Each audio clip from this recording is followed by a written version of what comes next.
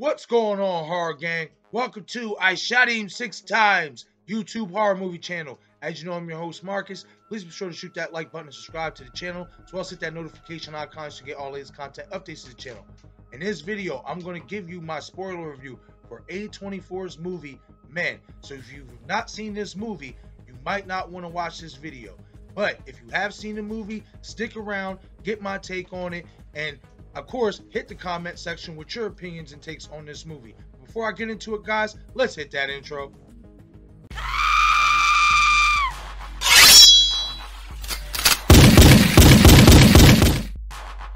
I shot him 6 times.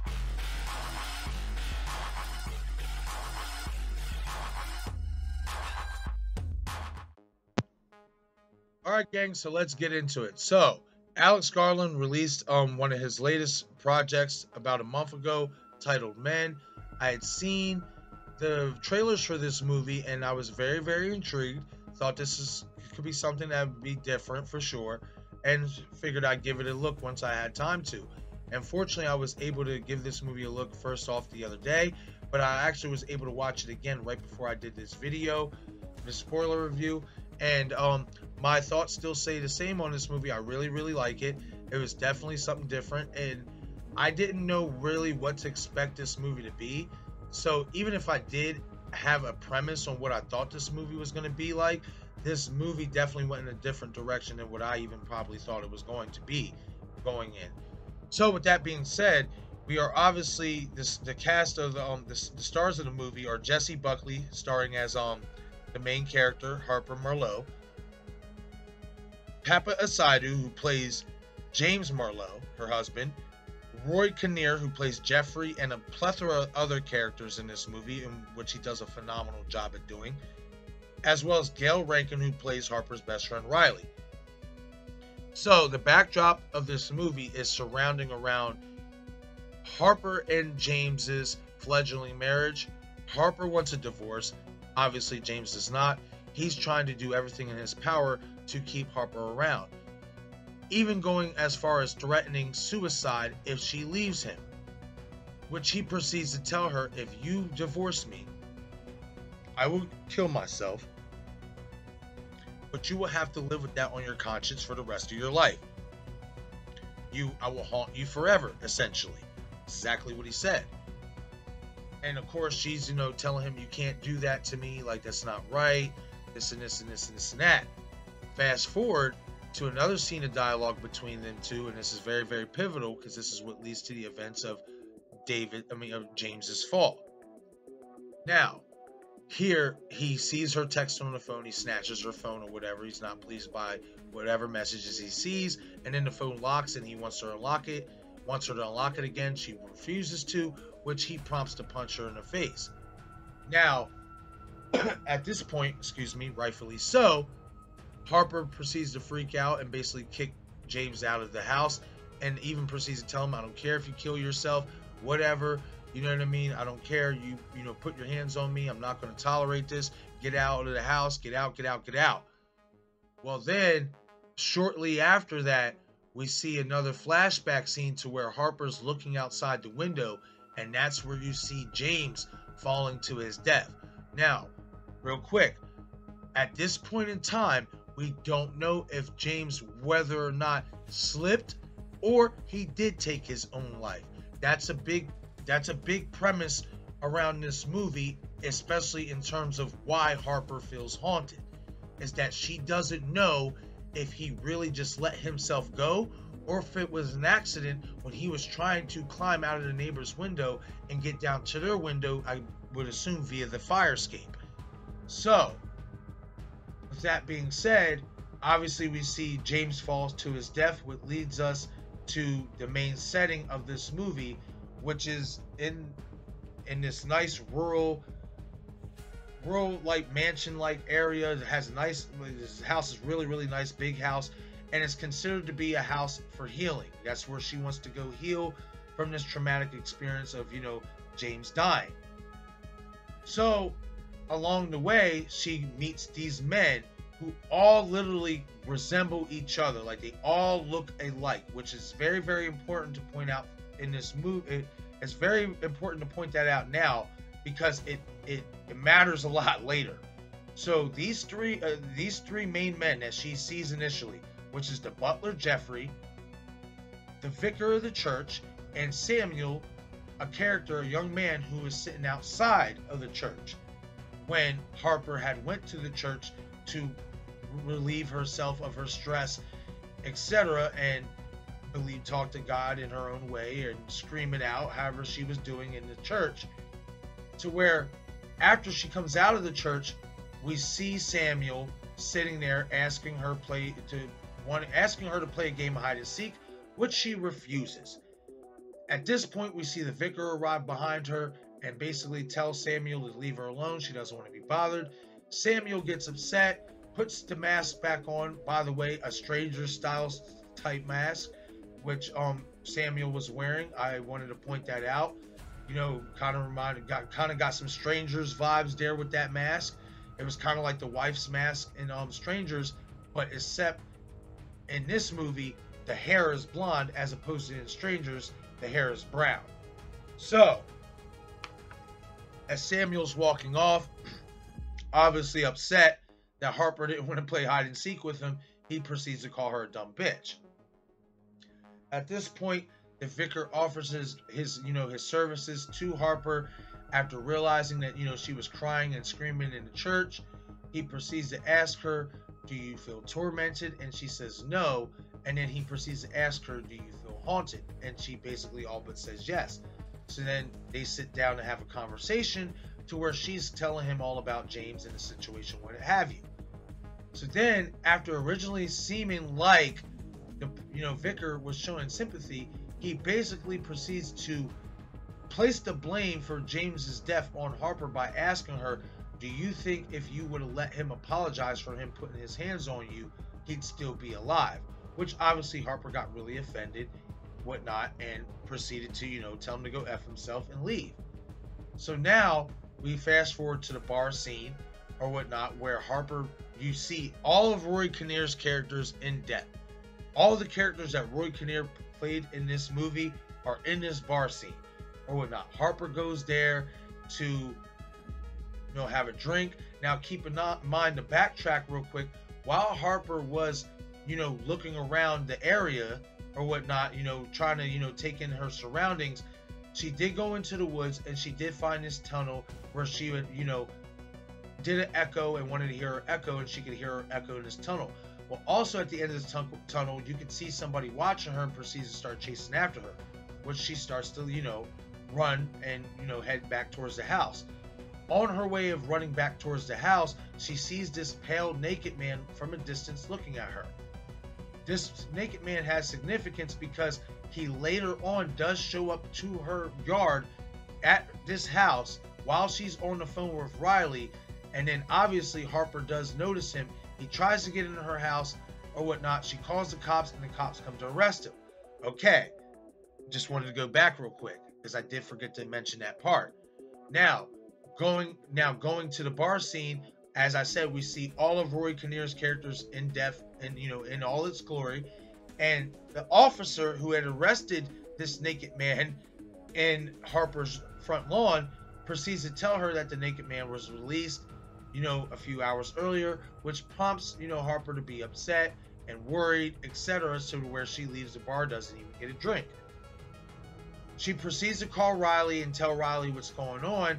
As she's telling Riley she's going to leave, Riley actually instead offers to come up there and be with her. Instead of, her just giving up this house that she wanted so bad to heal, Riley's trying to be a good friend and just come up there and be with her herself.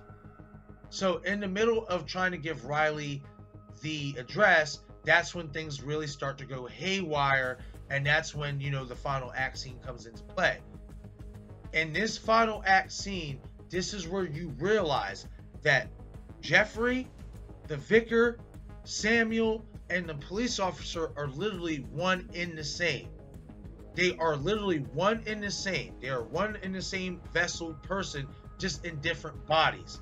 They are the same entity, just in different bodies, I should say, or whatever.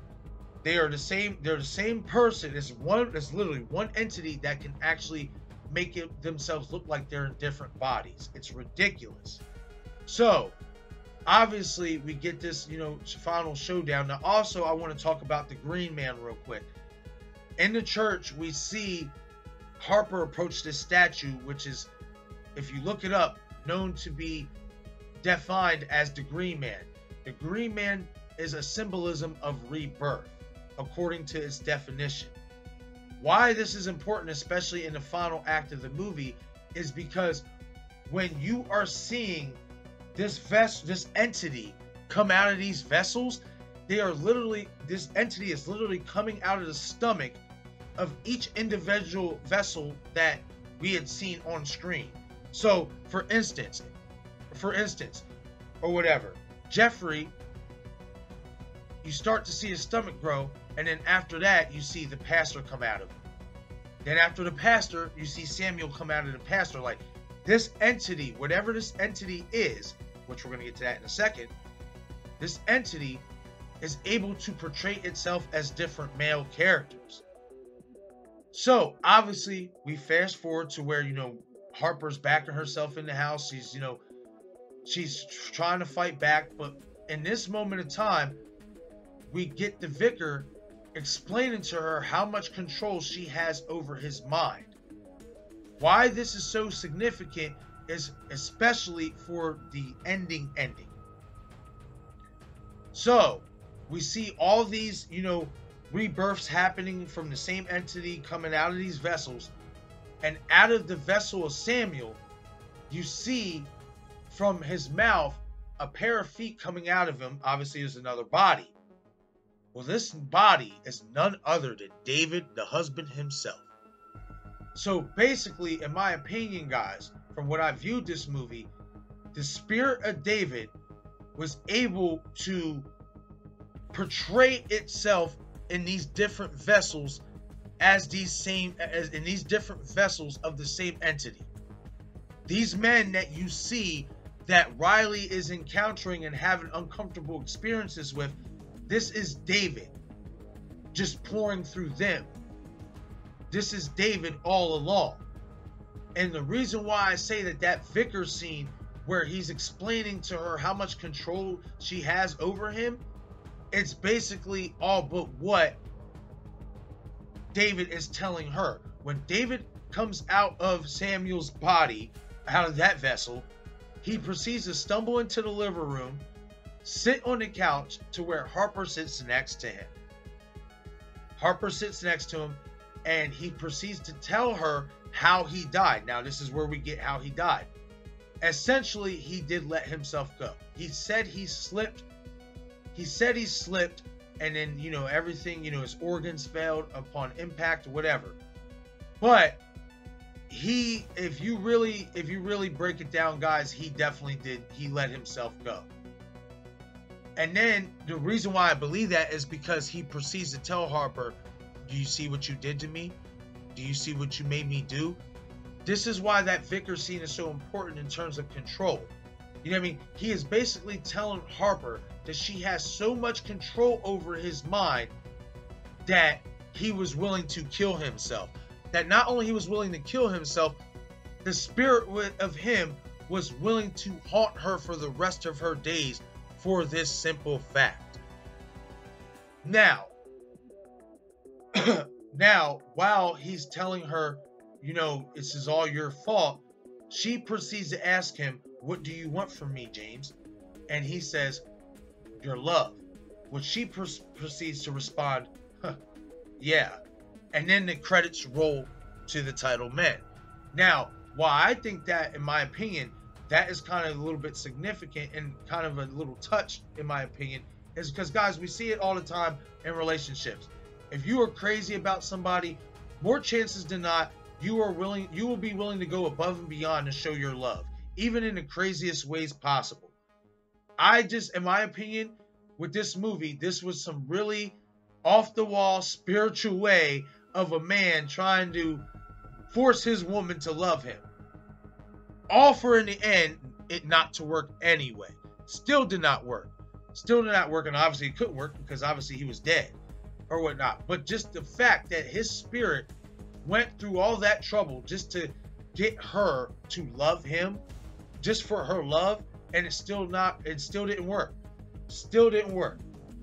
And that's how it happens. This is why, in my opinion, guys, this movie is so relatable. That's why I like this movie more than anything. It is so relatable to what actually happens on in these type of marriages, in these type of relationships, when one doesn't want to let go and the other does. That's why I find this movie so fascinating. It is so relatable to what goes on in real life, and I like that about this movie.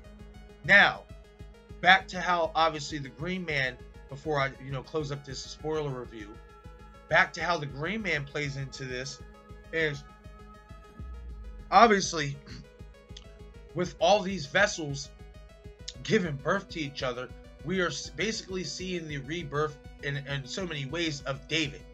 We are seeing the rebirth of his spirit through these vessels. But not only that, at the end of the movie, you see Riley show up, and much to the audience's surprise, Riley is pregnant. Well, why this is significant, guys, is because obviously this is a symbolism of what the Green Man stands for, rebirth. But not just obviously rebirth in the terms that Riley's having a child. It's a rebirth for Harper, the character herself. She has finally put the ghosts and the demons and the spirits of David. God, I keep saying that. Or whatever. I'm thinking of Fear, because I'm doing a Fear video coming up here very soon. And I keep thinking of that as well. But James, or whatnot, this is Harper's rebirth of her marriage with James. This is her rebirth. This is her life rebirth. This is a new start for her. A real new start. Now that she's put away all these demons and this whole issue is put behind her, now this is her chance at a rebirth at life. At a rebirth at life. That's how I took this whole Green Man premise. That's what I'm taking from it, you guys, is that this ending scene, which you see, why the Green Man is so important is because symbolically what they are telling you is that this is a rebirth at her own life. This is now her shot of getting away from that marriage, that that bad cloud, that dark cloud that was hanging over her head, and now she's ready to rebirth her life and start anew. That's just in my opinion, though, you guys. That's what I took from this movie. But overall, like I said, guys, I really enjoyed this movie. It was more disturbing than scary, but boy, was it disturbing. It was really disturbing. And if you guys like disturbing movies, I think you guys will really like this one. I think Alex Garland did a fantastic job with this movie, and he's definitely becoming one of the better horror suspense directors out there that we have in Hollywood, for sure. I was really impressed with this movie, especially with how relatable this movie was in terms of how relationships are in real life. I really enjoyed this movie based on just more of that than anything, because as movie fans, especially horror movie fans, you want characters and you want a story that is relatable to you, to what you can be relatable in real life. And I got a lot of that with this movie. Definitely got a lot of that with this movie. But that's my take on Men, you guys. That's my take on this movie and my spoiler review for Men. Hit the comment section and let me know what you guys think if you have watched this movie. Do you agree with my perception and my view of this movie, or do you have a different take on how this movie is? Hit the comment section. I want to hear from you guys. Alright, gang, I'm going to wrap it up for this video. Once again, this is I Shot Him 6 Times.